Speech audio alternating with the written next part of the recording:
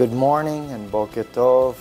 That's how we say good morning in Hebrew. God bless you, all those that are able to be here with us this morning, both in person as well as those that are listening in on live stream and those that will be listening in on YouTube. I'm going to shake y'all's screen up just a little bit there.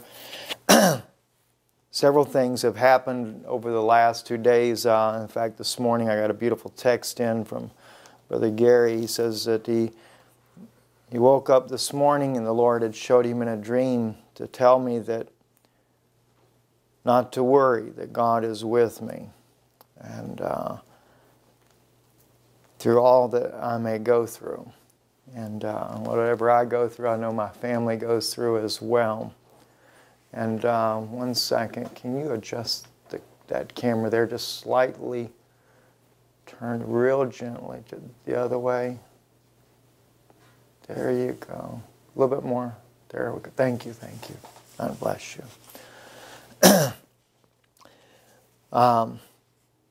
This morning's message is inspired of events that I saw in a dream this morning.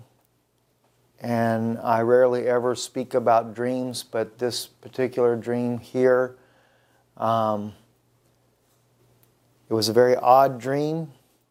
But is very powerful, and we'll get to the details of the dream a little bit later in the message this morning. But let me say this to you that are watching. It'll be hard for me to tell you what happened. I saw, though, myself, or could hear myself, let me put it this way, I could hear myself preaching the very message that I was seeing in this dream. We'll get to that in a little bit. I wanted to share with you something too. My wife, she bought me, those of you that can see this, the Bible she bought me. I love this Bible dearly because this is the Christian Bible. It has little lines on the side for being able to do notes where I make my own cross references and stuff in there. And the other day I made the mistake of leaving it on top of my car, and as I drove off I heard something fall off. I was on the phone with someone. I was trying to deal with an issue that was happening, and when I laid it on top of the car I wasn't paying attention. And when I saw it fall, I immediately turned around. It was in the highway, it was a 6-lane highway, and I stood on the side of the road, and people would drive and they would just, it was being straddled every time, and I just kept saying, Lord, please don't let nothing happen to it. And then one car after another began to hit it. And as they did, I just, in my heart, I thought about Yeshua as he was beaten on the cross, because you could just hear the thuds and stuff, and my heart just began to break as I saw the Bible being ran over. It just troubled my heart tremendously, and yet there was nothing I could do about it. I mean, to go out and try to rescue the Bible, I would have been killed instantly. So I had to watch, and it really troubled my heart to see that. The cover tore off of it, but I went and, as soon as the traffic was cleared, I was able to go and retrieve the Bible, and luckily the pages were still intact, because I do have a lot of notes, and I'll end up getting another one and then just transposing the notes to a new Bible. But then this morning I had a very strange dream. It has to deal with repentance. It has to deal with Christ being in us, and not just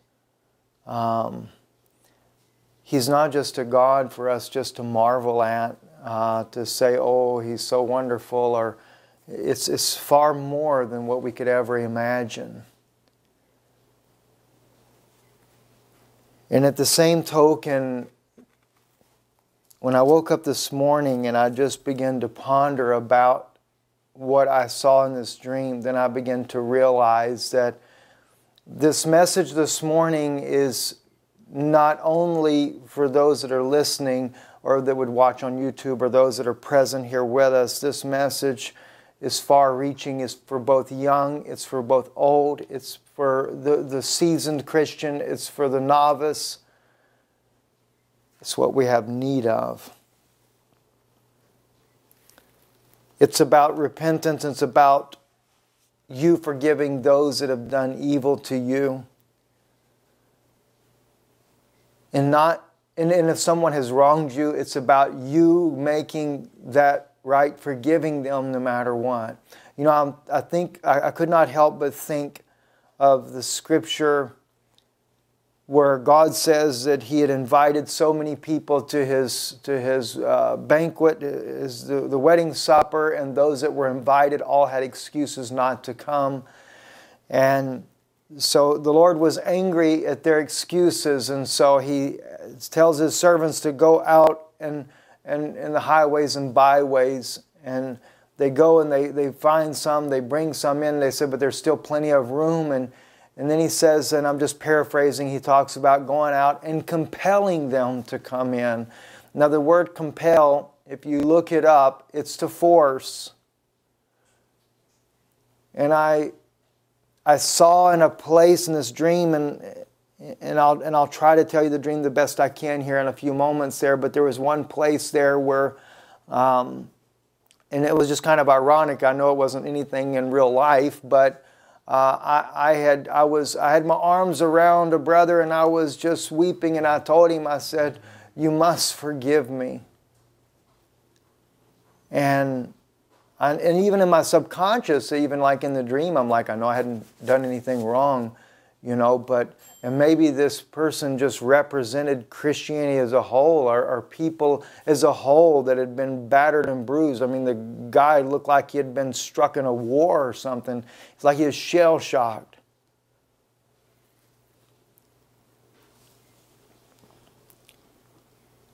Let me just tell you where I was in the dream. I can't say specifically where, because I really don't know where I was to start with in the dream. But I was talking to someone about, and I don't even know who the someone was. I was talking to them about having the blood of Christ. What would it be like to have been there? What would it have been like had we touched His blood? And I was just explaining that in this dream that what's important is that we don't just speak about Yeshua, but we have Him in us. That He becomes a part of us and that we become a part of Him.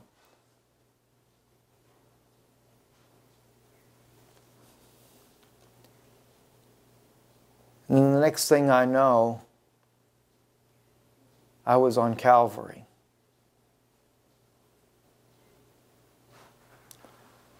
And I was actually there at the cross. But I wasn't in a place to where it was far back where you could see a panoramic view or anything like that. I was right there where His feet were. I could see His feet, I could see His legs, and I could even see His side.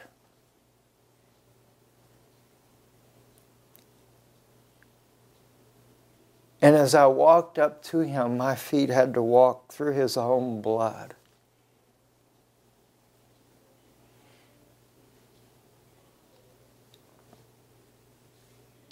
I could hear in the background the song that I was playing when this message started, and I could hear that lady singing, "I am yours, Lord." And He was there, and He was dead, lifeless on the cross.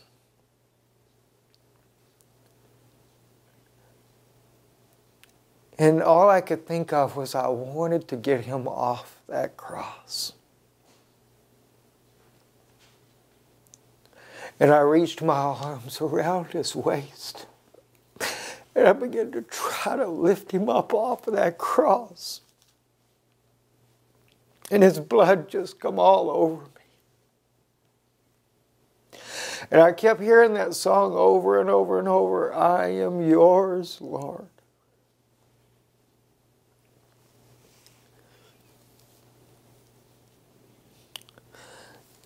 And I could feel, it was so real. I could feel everything about it. I could feel the stickiness from his blood where it had dried upon him. It was part wet and part dry.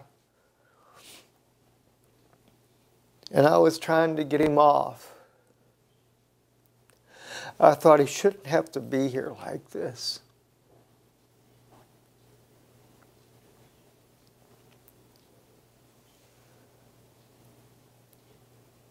And then I realized that the problem is too many people leave him on the cross. People don't want to get him off the cross and get him into their hearts. They talk about him and they speak about him, but he's not become real inside of them. Instead, we speak about Yeshua as a figure that's on the cross, and we leave him there. His blood must be applied.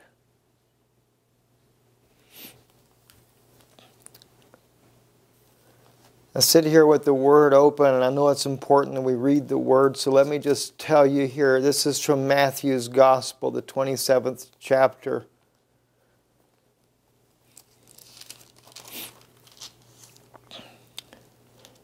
Beginning at verse 36, and sitting down, they watched him there and set up over his head his accusation written, "This is Jesus, the King of the Jews."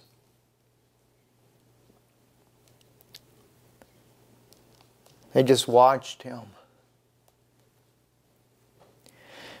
Then were there two thieves crucified with him, one on the right hand and the other on the left.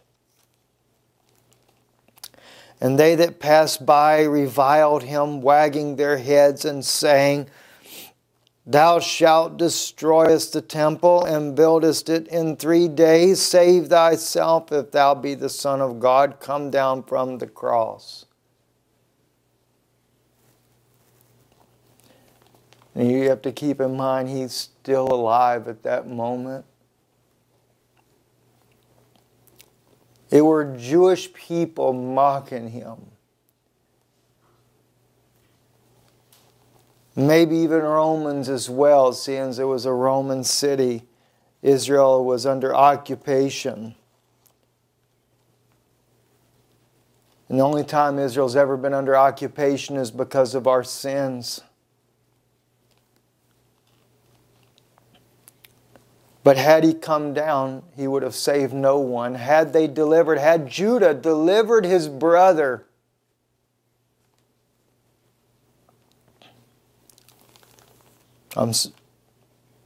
maybe that was Reuben, I forget right offhand. But anyway, the one that wanted to deliver Joseph from the pit. Had he delivered him, there would have been no salvation for Israel. They would have died in the famine. Joseph had to have been thrown in the pit. Had he not been thrown in the pit, there would be no 12 tribes today. God did it to save life. The same with Yeshua. Likewise also the chief priests, mocking him with scribes and elders, said, "He saved others, himself he cannot save. If he be the King of Israel, let him come down from the cross and we will believe him." You know, that's what it takes for the Jews to believe, is when he comes off the cross. Because the only way you'll ever believe in him is when you get him off the cross and in your heart. Yeshua just being on the cross will do you no good. And you know, it's interesting that the scripture actually says there Likewise also the chief priests mocking him with the scribes and elders. You remember when Moses was in the wilderness journey there, 14 days into it, and they were all complaining and murmuring and saying, is God really with us or not? They were thirsting to death. They had nothing to drink. You know, the reason why they were thirsting was because God was trying to get Israel to recognize, without His life in you, you will die. He was trying to get Israel to recognize something that only in the future could ever be truly satisfied. And God told Moses, take the elders of Israel with you and go out and smite the rock that it bring forth its waters. They were smiting him with their words, and God knew that they would do that in the future. But it was the only way to bring forth life. So do not condemn the Jews when this is what they were called to do.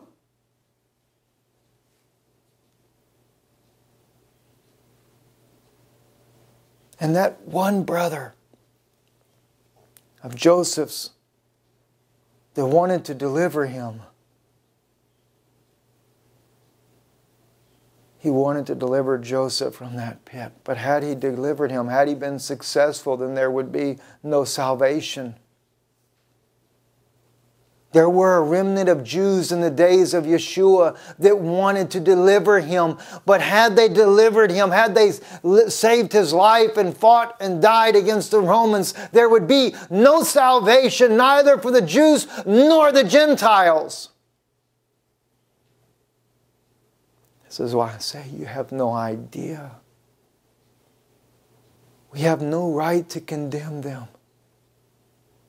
God swore that He would bring them back to their homeland, not for their sake. He says, not for your sake, O Israel, in Ezekiel 36, not for your sake, but for my name's sake I'll bring you back from every nation whither I scattered you to.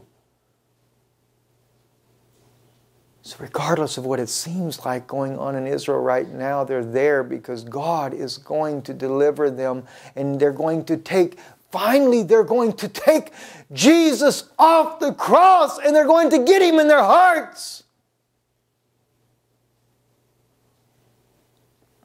Do you know that 3,500 years ago, when God commanded Moses, in order for the death angel to pass over your home, and he said, take a lamb, one for each family. And you were to kill the lamb. I don't know if you've ever had to do anything like that. But it did happen to me one time. It wasn't a lamb, but it was a young little deer. And he was wounded. And the thing was, I was the one that caused his wound. But just like in biblical times, I had to lay my hand on his head. And it wasn't anything illegal. It was actually a law that allowed it. But I didn't realize that God was going to give me an experience that would never leave me for the rest of my life.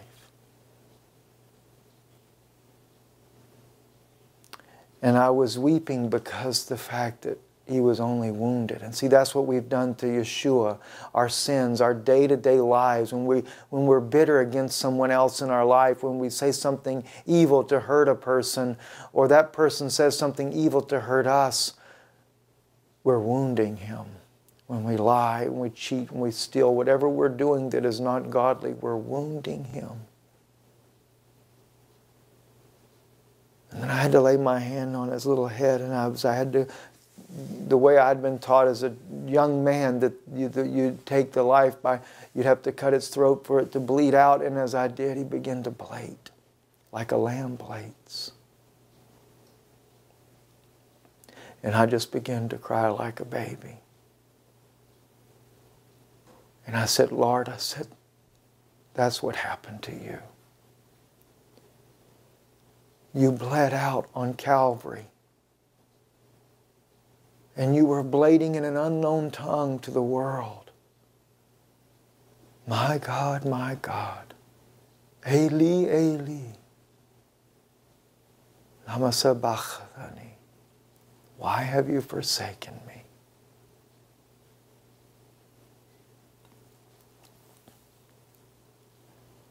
When God gave the command to Moses, though, that they were to take the lamb,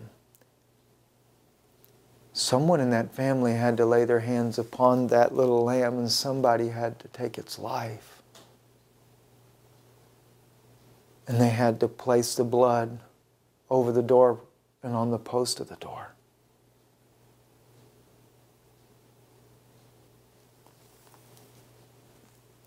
This is why there is a cross. It represents the door.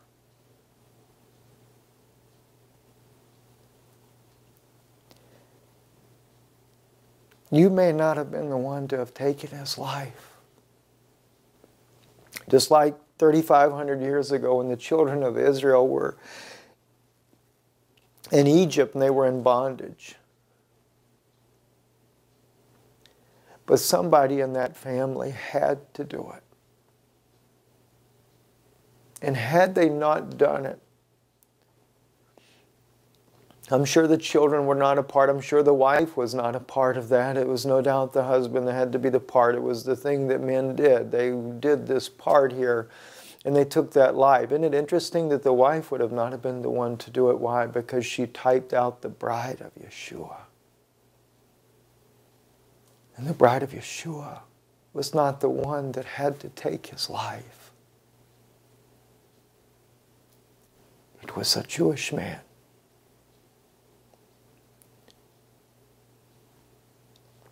And then that blood was placed on the door and on the post. Because God knew that there would be a thief beside him that would believe. So he did it for your sake. And if you take two crosses like that, you have a door. And he is that door.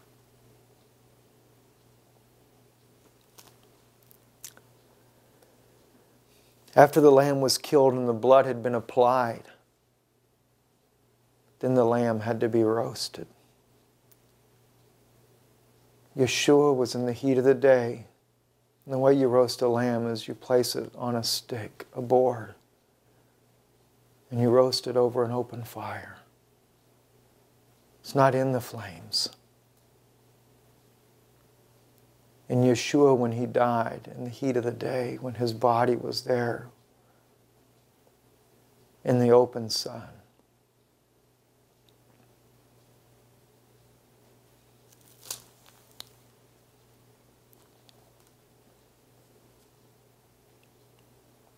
but he gave his life for us. After the lamb was roasted, you were required to take and eat it. And we were required to eat standing up in haste. Do not put it off. And they were to leave in haste because God knew that he was going to harden the Egyptians. You need to get him off the cross.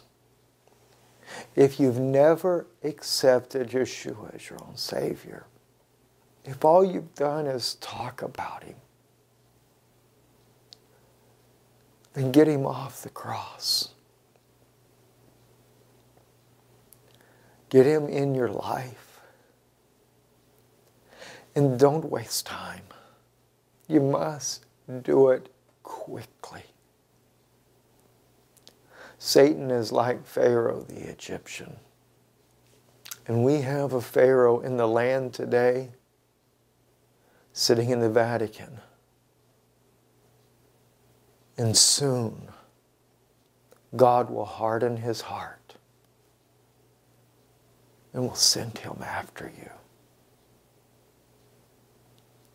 You better have eaten that lamb. Eating the lamb represent the Word of God. Consume every word that you possibly can. Let it become part of you. But don't let him stay on the cross. God bless you.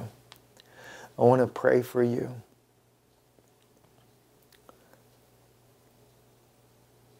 Regardless of where you are. I don't care how stooped in sin you may be. In fact, those were the people that believed him, were the ones that were at their worst. The ones that were proud and high-minded never believed him.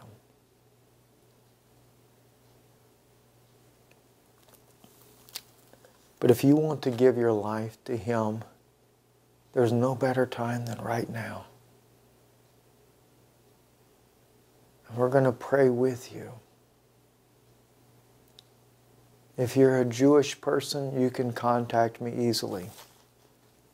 There's a place on our website, israelreturns.com, that you can take and click on contact, and you can email me. Put it to my attention that you want to be saved. Let me know that you need prayer, or whatever the case may be. Whatever we can do to help you, we're here to help you. Let's pray. Heavenly Father, 2,000 years ago, thereabout, Lord, you came down and you became the very Lamb of God. You gave your life so that we could have eternal life. When your side was opened up on Calvary, Lord, the Bible records that your water was separated from your blood and it came out of your side, Lord. You said to the woman at the well, if you knew who it was that was talking to you, you'd ask me for a drink and I would give you water. You don't have to come here anymore. You gave her a sign to look for, that she would know that the water that come from the rock would be before her soon. Just like in the wilderness journey, the rock that followed Israel wherever they went. And here that rock was moving around again. The rabbis even note that, Lord, that rock followed Israel wherever they went. He's still following us to this day.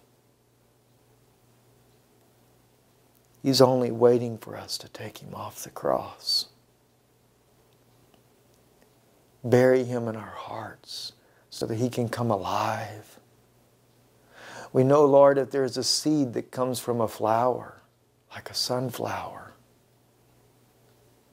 That seed can be planted in the ground and it'll come to life. I pray, oh God, the people that are listening that do not know you personally like that, Lord, may they take the very seed of your life and plant it inside of their hearts. And you will become a mature Christian. You will grow inside of them. You may not look like much of a Christian to start with when you first do that, but just plant His Word inside of you, and God, just water it with His Word day and night. And the next thing you know, people won't see you anymore. They will see Jesus Christ. They will see Yeshua living in you. And then you will have this testimony as the apostles did. They taken note that they had been with Jesus. God bless you. And we pray this in the name of Yeshua HaMashiach.